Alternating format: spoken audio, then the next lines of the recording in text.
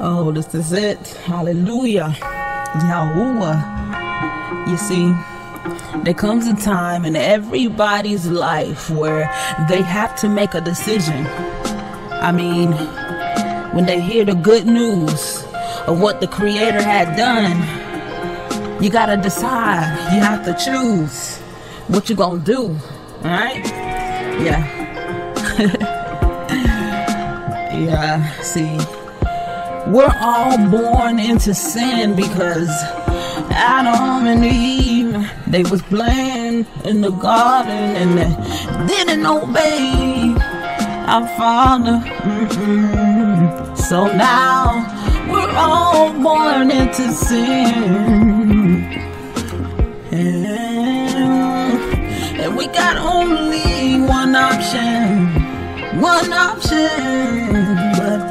you know, you still gotta choose, 'cause of what they did. The wages of sin, the wages of sin is death. So we all gonna die. So we gotta choose between death and life. Yeah. But see what the Creator did. You know, he came down in the form of human flesh. Yeah.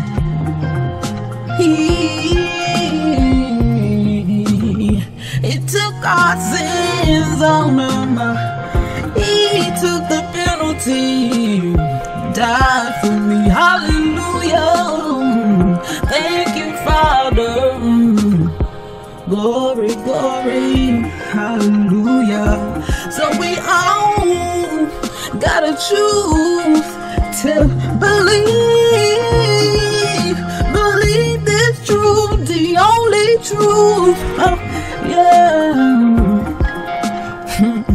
So I say, take me to the water to be baptized. Take me to the Father.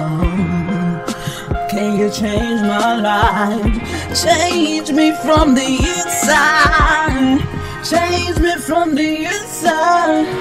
Take me to the water to be baptized. Take me to the Father. I gotta be baptized. I'm reminded of a story in the scriptures of the living God. There was a woman with an issue of blood. Oh, she was bleeding so many years. She was unclean. And she said, if I could touch the hem of his garment, I'd be made whole. I'd be made whole. And I just couldn't figure out why. I couldn't figure out why. When she touched him, she said, who touched me? Who touched me? Now I understand. He was letting us know that he's been touched by the unclean, and he was still the King of all kings. He wasn't dirty, but he made her clean. So I'm gonna choose. I'm gonna choose. I'm gonna choose.